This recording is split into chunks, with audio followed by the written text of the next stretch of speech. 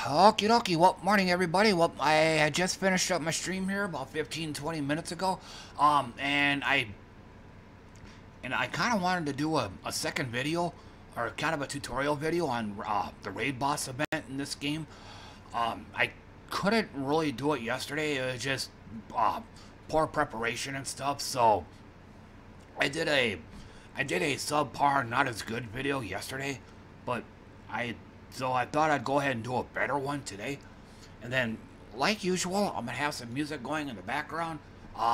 This time it's "Beautiful Death" by Still Waters. It was just the next album that came up on my shuffled playlist, so just going with that.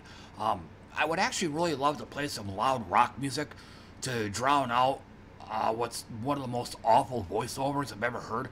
And considering what I'm about to be doing in this video, you're gonna be hearing it a lot, but I also need to be able to concentrate as well. So I need to be able to focus and being able to talk and all that. So the lighter stuff it is.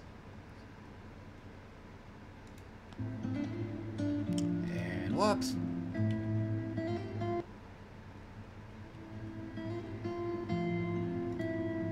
Okay, so but anyway, so it is the raid boss event. It's a guild event, so it's everybody in the guild participates. And then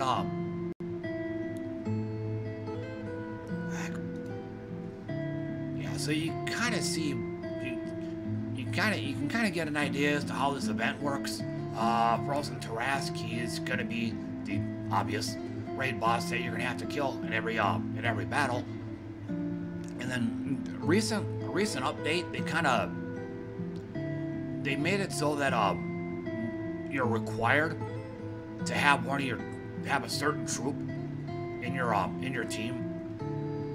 And this time around, it's probably going to be one of the worst. I'll kind of explain as we go in.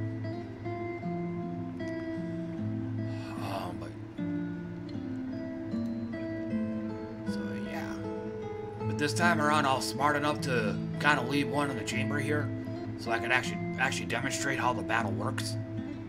But yeah, you're just gonna you'll start on stage 1, and eventually you'll work your way to stage 5. And just like a lot of other events, there's gonna be some kind of troop restriction. In this case here, all your troops have to be from the Volpacia Kingdom. Like I said a minute or two ago, the way they do some of these events these days, you're basically required to have a certain troop, and this time around, it's one of the worst. But in all these other raid bosses, some of these troops have a certain trait called Godslayer. He's not gonna be at the top of the team, so this doesn't matter. But this part here, if they are a boss, deal 3 to 5 times damage based on my ascension, so had to invest a fair amount of gems into this guy, and like I said a few moments ago, he's actually one of the worst.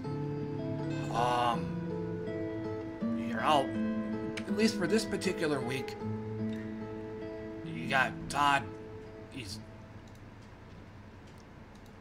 He's a self-looping troop. He requires green, and then he creates 3 green gems boosted by warrior allies. At the stage that I'm in, you're going to be casting him a lot, and you're also going to be hearing a lot of this is one of the worst voiceovers ever. Like I said, I wanted to play some rock music, but I also need to be able to concentrate and focus to do so. And one of the really bad weapon to use. The only reason you have this in here is to create a leaf storm. He has to have a leaf. I have to have a leaf storm up and running to make the most out of this guy. And then here, let me go back. I think from yesterday's video, I think I have the team here. Yeah.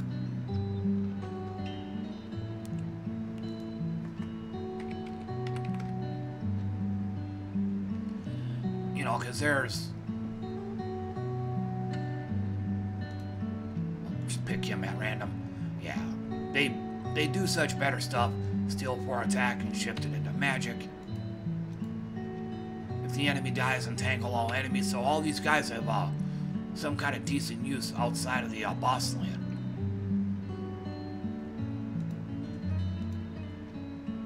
But again, for raid boss events, you're basically required to have a Godslayer troop, and it's usually of the required kingdom.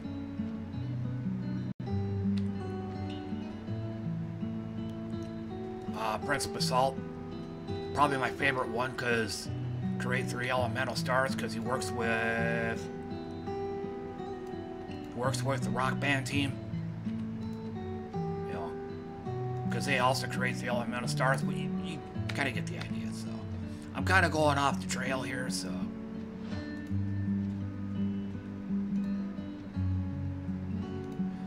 So yeah, it just.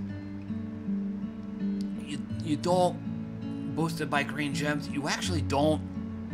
So he doesn't really play that nice with Todd, because with this you don't really want a whole lot of green gems. Why? Because after you cast this, it becomes your opponent's turn.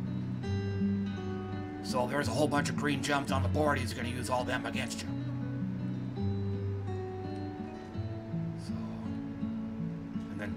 and Phoenix, Bless an Enchanted Random Ally. Great at the start, deals true damage. Or summon hunters, which may come in handy when one or more of my guys gets killed. So. And then, I guess explain the boss. Something I forgot to do. You know, kills an enemy, creates 6 freeze gems, he'll be on the bottom. But yeah, that's pretty much how raid boss works. Your first goal is to take out the boss, and then everybody else.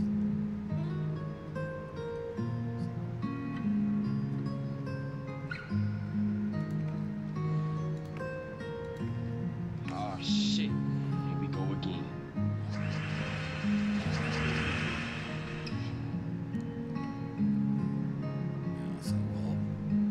Grab a brawn match. Oh, here we go. And also, in case you didn't see it a minute or two ago, I'm at level 391 now. So huge amount of stats to a point where one single cast ain't gonna one-shot him. So I have to. Not once. Twice, maybe?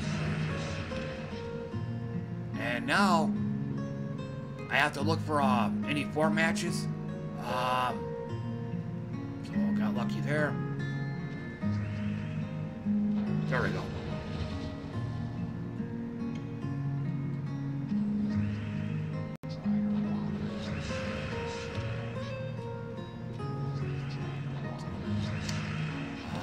It's a repetition.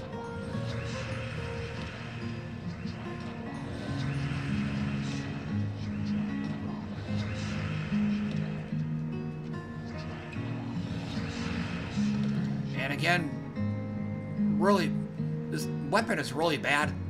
The only reason why you have it in the team is to create a leaf storm. Because Todd's gonna need it just to keep his just to be able to loop.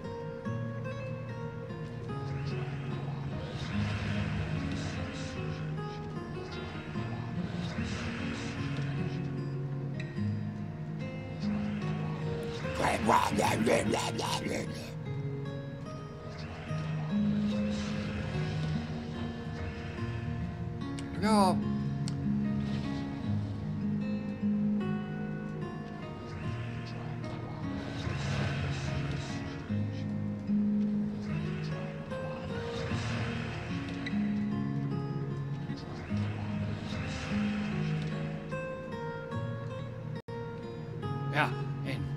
even then, the boost ain't that great. +8, at least at the moment.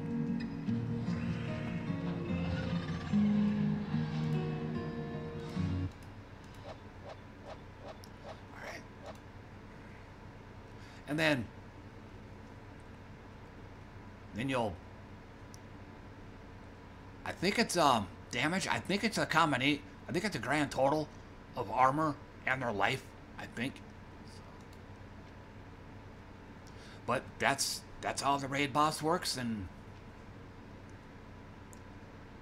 once again, it's a guild event. Everybody here contributes, and boss level 800. Boy, this guy's balls deep.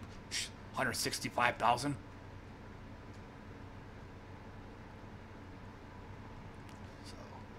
And then you go over here, you know, your rewards.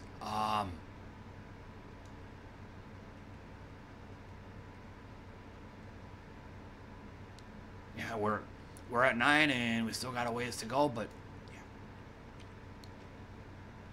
yeah. But anyway, that's raid boss, and that's how it's worked.